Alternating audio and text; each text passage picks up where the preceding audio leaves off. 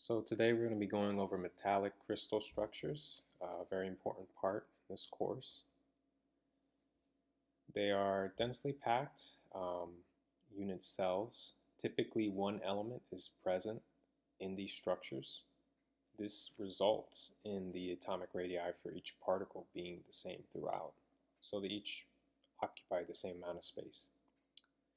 The two simplest types, one of the two simplest types of structures that can form are the body-centered cubic structure and the face-centered cubic structure.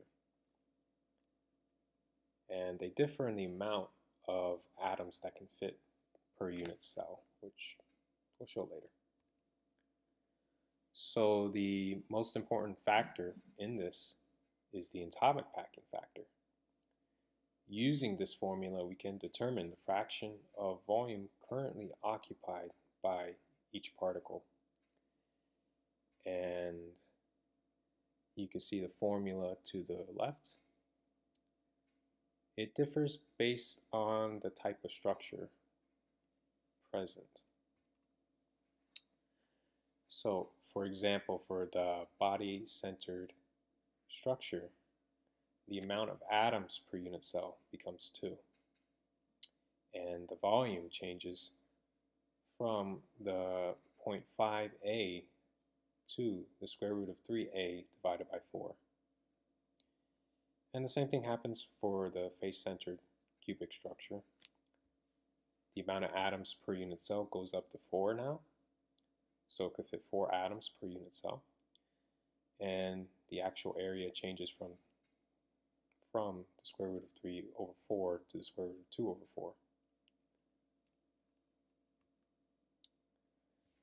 So the unit cell is one of the most important concepts in getting this. It can determine the maximum amount of space available for the particles to occupy, and that depends on the type of crystal structure present. So, for example, a face-centered cubic structure, the amount of atoms able to fit in one is 4. And you can see in the picture below,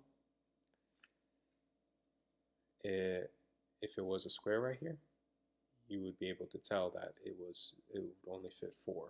So you can see by this equation right here, 6 faces times 1/2, that equals 3. And then the 8 corner atoms present times 1/8, that would equal the last atom in the unit cell. So this is a model for the body-centered cubic structure, and you could see it in better detail right now that it actually looks like it only holds 1 atom.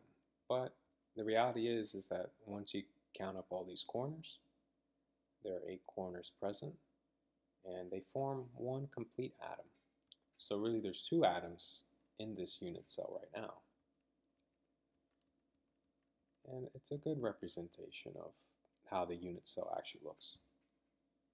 And we can see the same thing for the face-centered cubic structure. We can see that now it's visually more complex. And you can see that it has a semi-half circle. About 6 are present. So each half, it takes 2 to add up to 1 atom. So you can see that there are actually 3 atoms present. And when you add up all the corners, there are still 8 corners available. It actually ends up being 4 atoms per unit cell. And it's a bit easier to see now in fully 3-dimensional space.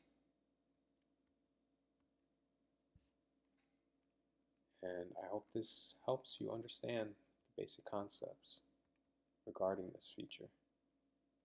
Thank you.